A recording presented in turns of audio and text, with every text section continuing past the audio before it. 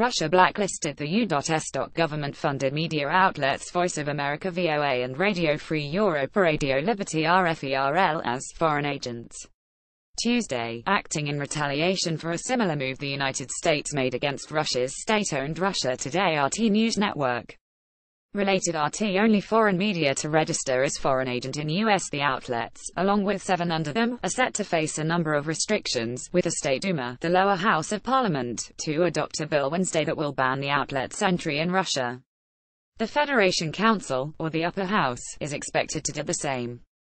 Andrei Klimov, head of the Federation Council's Commission on State Sovereignty Protection, also told media that another bill will impose fines on those who distribute information without the disclaimer of their foreign agent status. Last month, the U.S.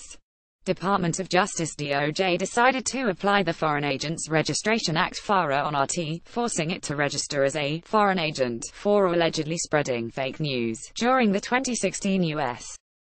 presidential elections. The FARA was originally enacted in 1938 to counter pro-Nazi groups in the U.S. that posed a threat to the country during World War II. RT has become the only media outlet registered under the act at present. Our countermeasures should be mirror-like and precisely targeted. They should not spread on all media, Russian Foreign Ministry spokeswoman Maria Zakharova said Monday, saying Moscow will not restrict all U.S. media in the country. She added that they would lift the ban should the United States do the same.